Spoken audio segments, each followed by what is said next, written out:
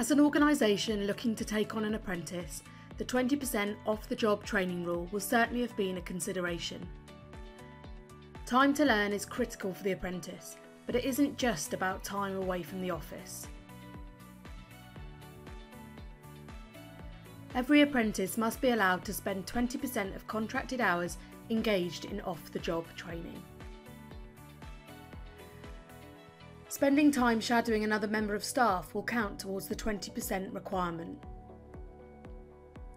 Secondment to a different department can mean you do not have a reduction in your workforce, but your apprentice is able to learn about a different role or department within the organisation.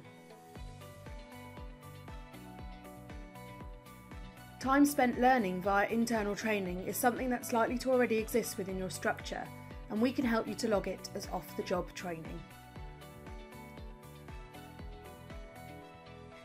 Another way of utilising the rule whilst maintaining productivity is to get your apprentice involved in project work.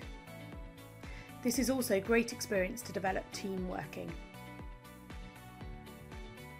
Any time spent at First Intuition will be logged as hours towards off-the-job training. Time given for self-study, either for exams or for the skills and behaviours, will all add up. Time spent on activities that are not a normal part of the job role will all add up.